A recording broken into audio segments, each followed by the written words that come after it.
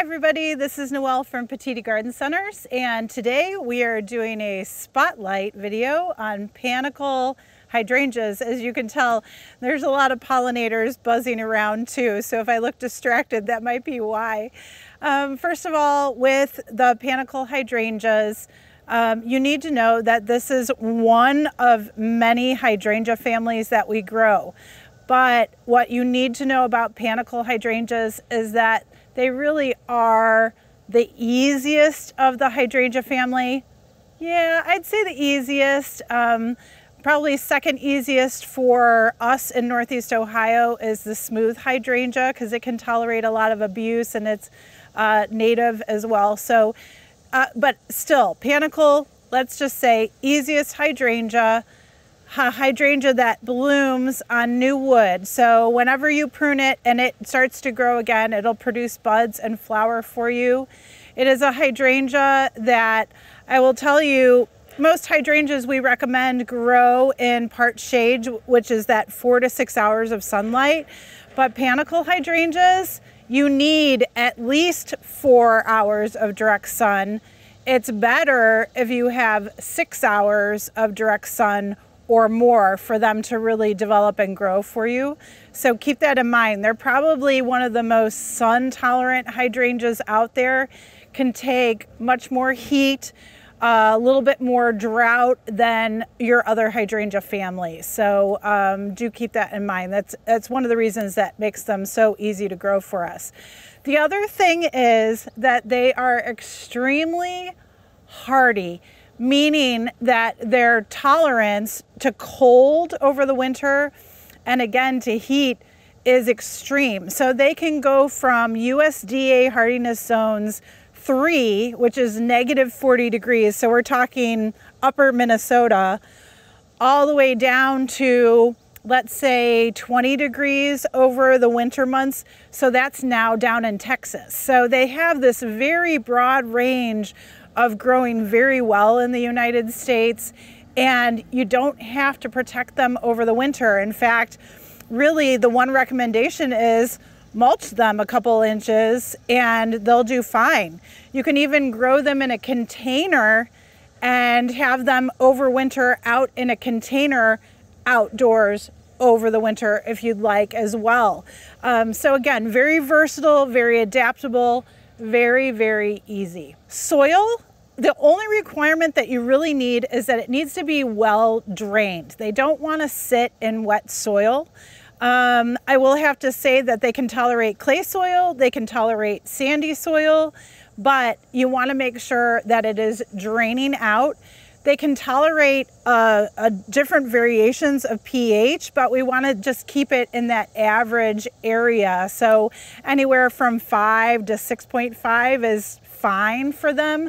It really doesn't matter. Again, this hydrangea, you don't have to worry about pH of soil. If it's really, really low or really high, yes, you want to correct that. But again, in a neutral range and just slightly acidic is fine for them. So that's great too. They're very, very easy in that respect. I will say with fertilizer, these guys don't need a ton of fertilizer. And you'll notice if you are a good feeder of your plant material, you will notice that Panicle hydrangeas will grow quickly, rapidly, and that rapid growth will produce very weak, sort of spindly stems. So if you're overfeeding, that's not necessarily a good thing for Panicle hydrangea. So we normally recommend using plant tone and iron tone, applying it once in spring and once in midsummer. Do not apply more than what is recommended on the package, and you're ready to go. These plants will perform very, very well for you. Attribute wise, as I mentioned, there's a lot of buzzing around me right now. They are very good pollinator attractants. I do see bees around them quite often. I do see butterflies less often, typically. I do see flies as well. So flies can be one of our pollinators as well. But just keep that in mind, that there is a lot of attraction to these hydrangeas. And I've mentioned before that especially when hydrangeas have more of a lace cap type panicle, where they have the small true flowers and also the big petaled false flowers or sterile flowers, that's where you see the most attraction. So right here I have Pinky Winky by me. Pinky Winky is one of those lace cap panicle types. You can tell how fuzzy it is, and some of the large petals and some of the small true flowers. There's a lot of buzzing around this one right now, so keep that in mind when you're picking a hydrangea for its attributes. A lot of hydrangeas, the panicle varieties, they used to be such late season bloomers for us, like late summer into fall, and it's really not the case anymore. There have been so many improvements in their varieties and breeding that there are hydrangeas that start blooming, panicle hydrangeas, that start blooming usually end of June, beginning of July now. Most of those are the quickfire, if you've ever heard of quickfire family. They really do start quite early, typically midsummer for the panicle hydrangea type. And then they kind of travel through and bloom mid to late summer and then early fall as well. So they kind of carry us through midsummer all the way through late fall now. So they're a great plant to enjoy, especially if you need color later in the summer season. We always talk about trees and shrubs that are blooming in the spring and do a great job for us, but it's the hydrangea family that can really carry you into the later gardening months, and then also hibiscus and those types of plants as well. So panicle hydrangeas, I will have to say, flowering wise, they're incredible. You can use these flowers fresh. You can cut the stems really at any length that you want or need to use them for cuttings. So you never have to worry about just cutting down 2 nodes underneath the flower like you would have to with a mophead hydrangea. You literally can choose a short stem or a long stem. It does not matter. So cut them as you need. They dry extremely well. So you can cut the stems and you can put the stems in a vase, keep them watered as a fresh flower arrangement.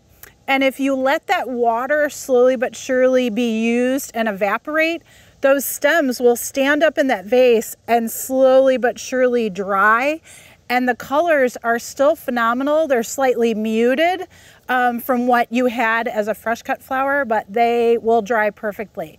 You can also cut stems. You can hang them upside down, dry them in a pantry or your garage or garden shed as well. They'll dry and preserve very, very nicely. So we love them as a cut or dried flower.